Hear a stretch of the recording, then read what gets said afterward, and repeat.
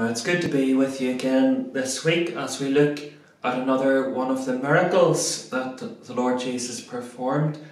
Last week we thought a little bit about two healings that the Lord Jesus did. We thought about Jairus' daughter, whom he raised from the dead, and then we also thought about this lady that had the issue of blood and how she was separated from the one she loved because of this disease that she had.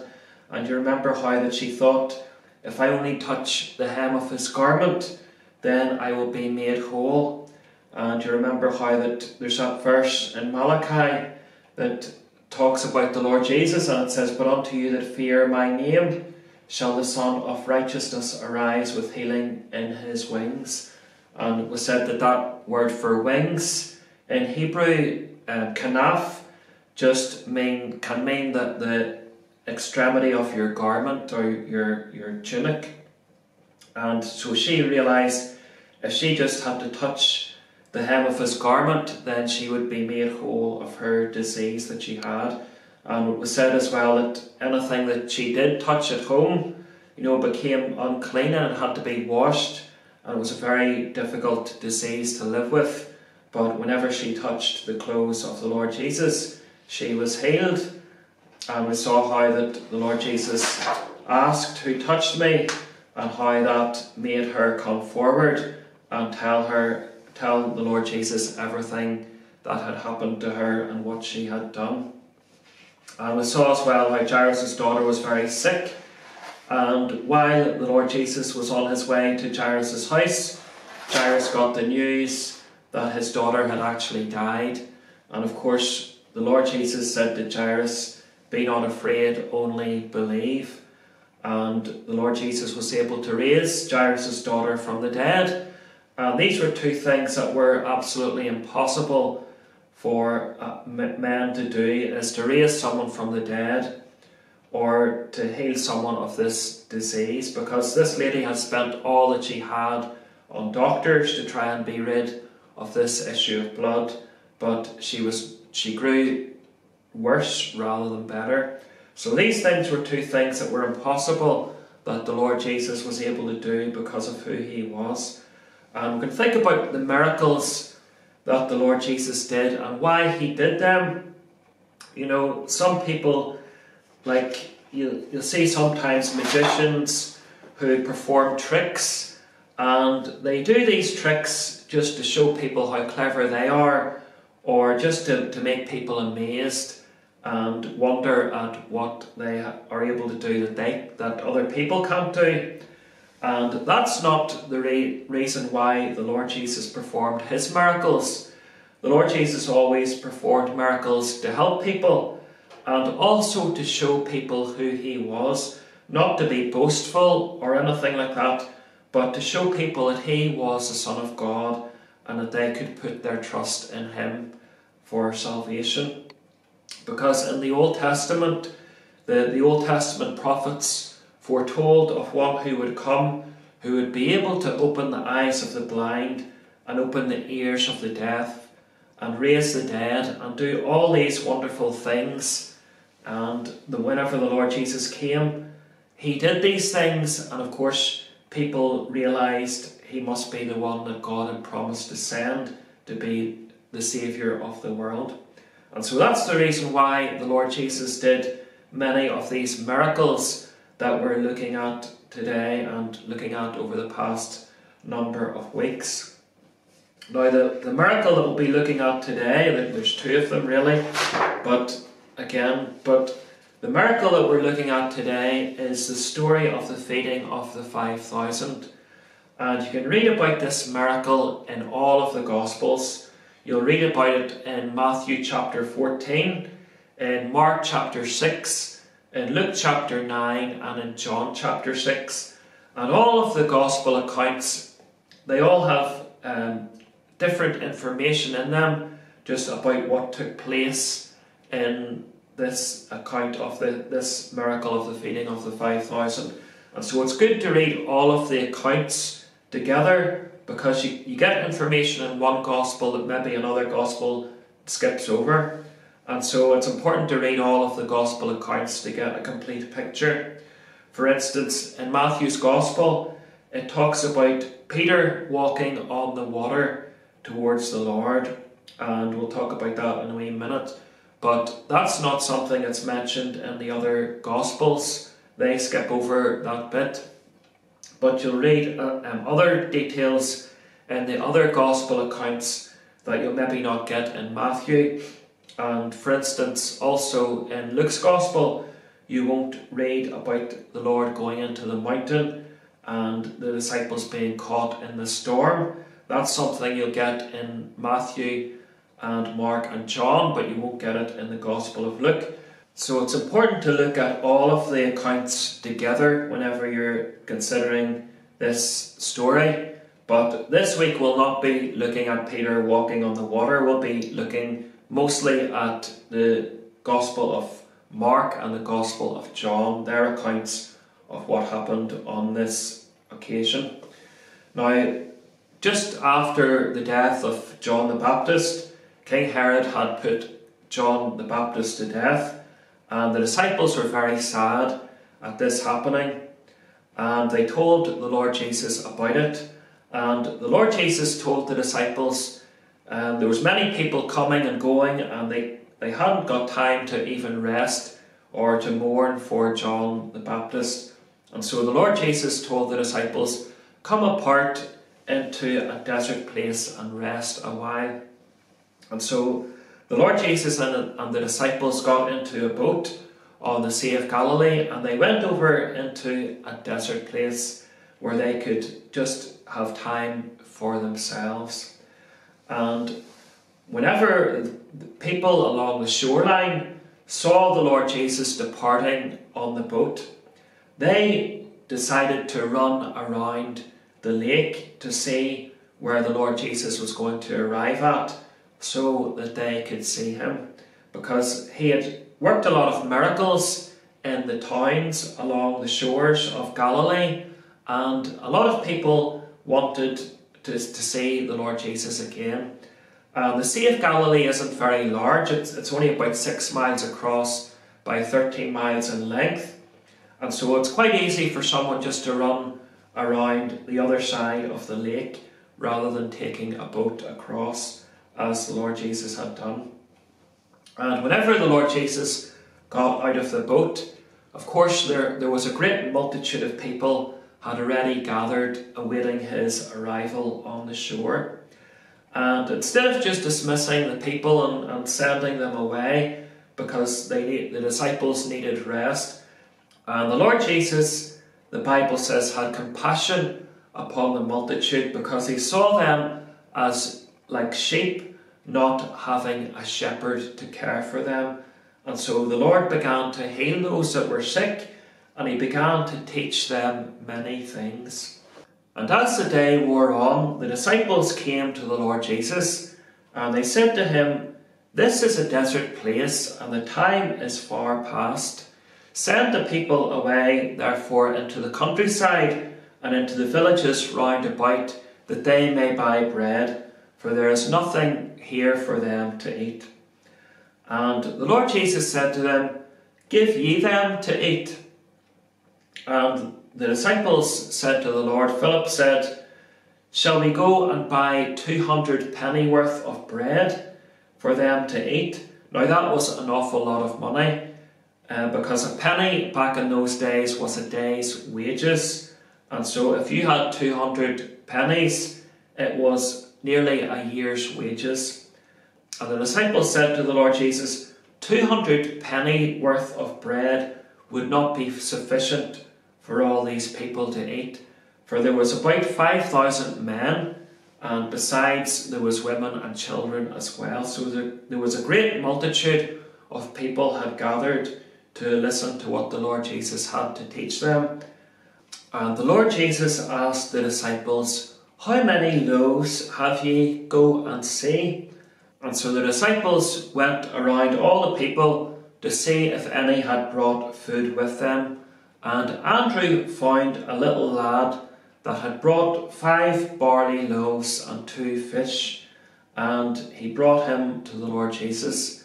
And Andrew said to the Lord Jesus, "We have here a lad who has 5 barley loaves and 2 fishes, but what are they among so many?" And the Lord Jesus said, "Bring them here." And so they brought the 5 barley loaves and the 2 fish to the Lord Jesus. Now, barley loaves, if we think about a loaf of bread today, it's a big loaf that you might take a week to eat.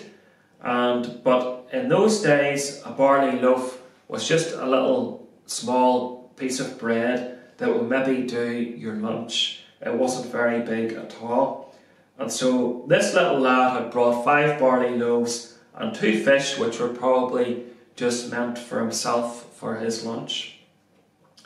And the Lord Jesus asked for the loaves to be brought. And this verse here says, "Man looketh on the outward appearance, but the Lord looketh on the heart." 1 Samuel chapter 16 verse 7. And this little boy willingly offered his lunch to the Lord Jesus so that somebody else who didn't have any would be able to eat. And that's a wonderful sacrifice that this little boy made. And because of that little boy, the whole multitude of people were fed, and through this miracle that the Lord Jesus would do. So that's a lesson for us today as well. We may think that we are not able to do very much for the Lord at all, but if we're like this little boy and we do it out of a willing heart, then the Lord is able to use that for his own glory. And so this little boy gave the Lord Jesus his loaves of bread and his 2 fish.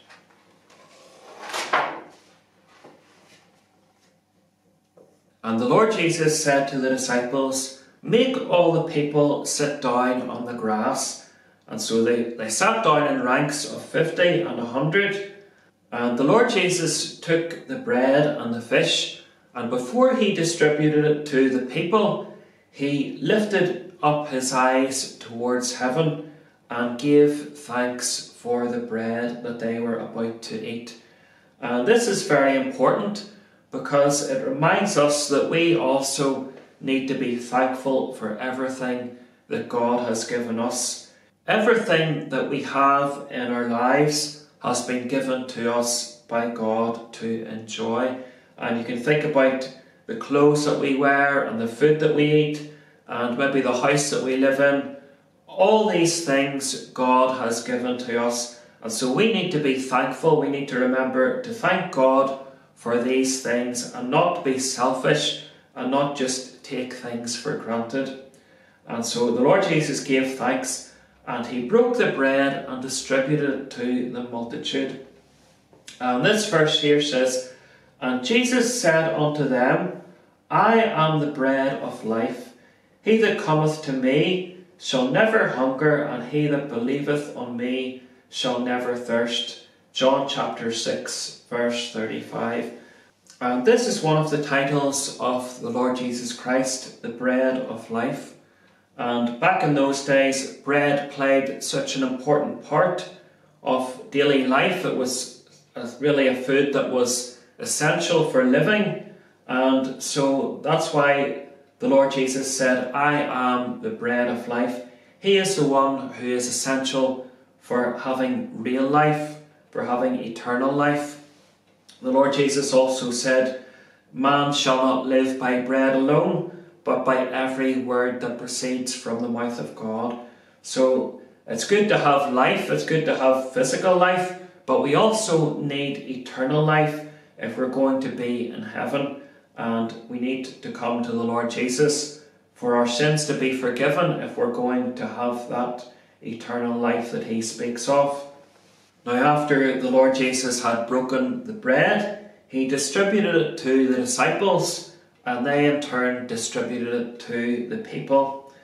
And the Bible says that there were 5,000 men were fed, besides women and children.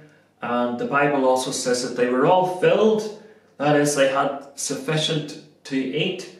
And the Lord Jesus said to the disciples, "Pick up the crumbs and put it in baskets so that nothing may be lost."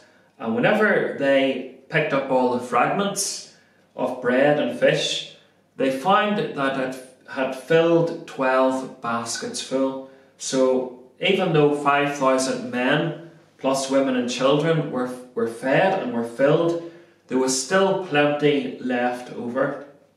So there wasn't anyone that was left hungry or didn't have enough to eat. All were filled and all were satisfied. And it's the same for us as well if we come to the Lord Jesus for the forgiveness of our sins, for salvation, for eternal life. We will also be satisfied. We won't be turned away empty-handed. And so whenever the people saw the miracle that was done, John's Gospel says that they would have taken the Lord Jesus and made him a king by force, because they said, of a truth, this is that prophet that Moses spoke about that should come into the world. So the people recognised who he was by this miracle, but it wasn't the plan for the Lord Jesus to become king at this time, because he had to go to the cross to die for our sins. And so he sent the people away, and he sent the disciples away in the boat over to the other side, while he himself went into a mountain to pray.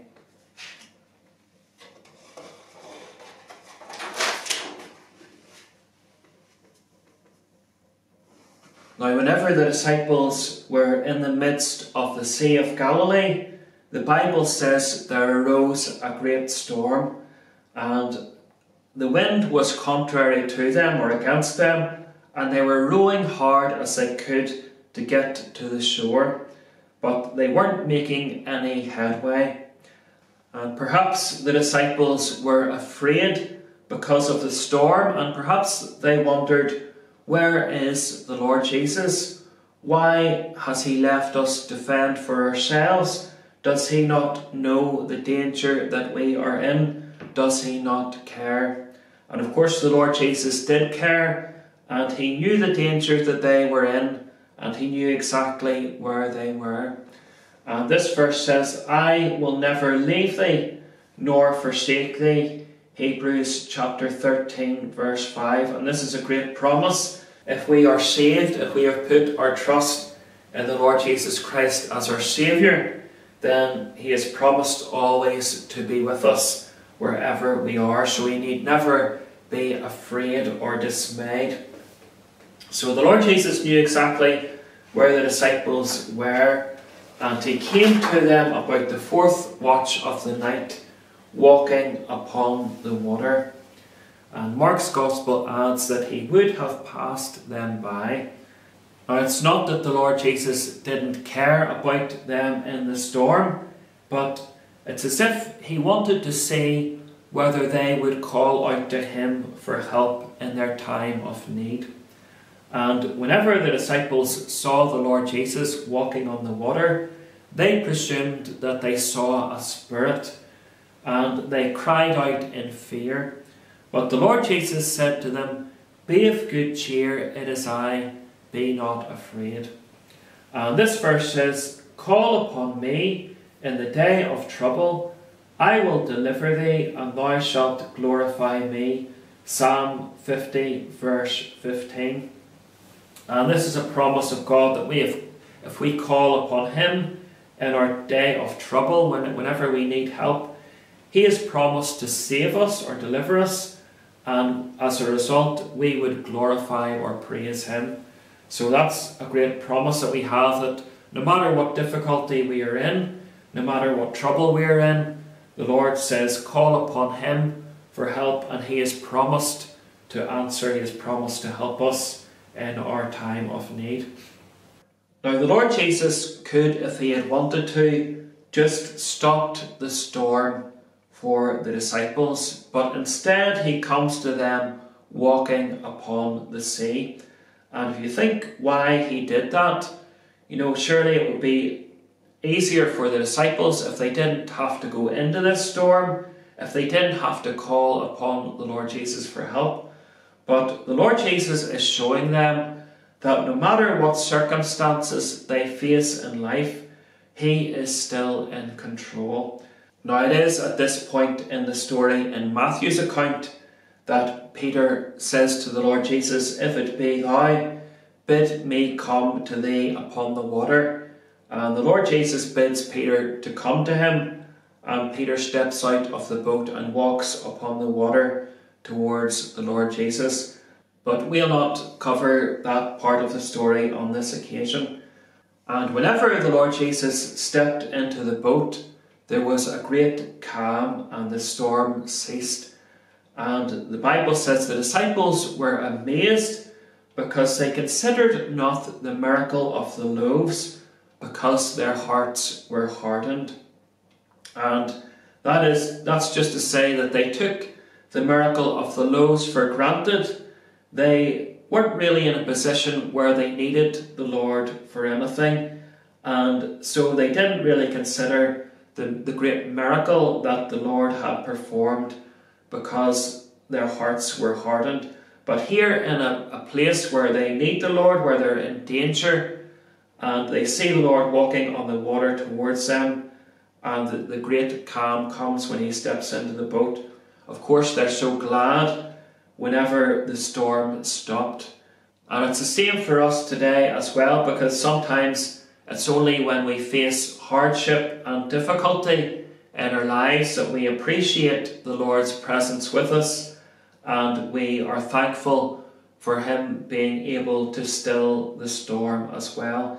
So we should be like the disciples here in the boat, and we should call out to him for salvation while there is still opportunity, because he has went to the cross, because the Lord Jesus went to the cross to die for our sins, to take the punishment that we deserved in order that we might be forgiven.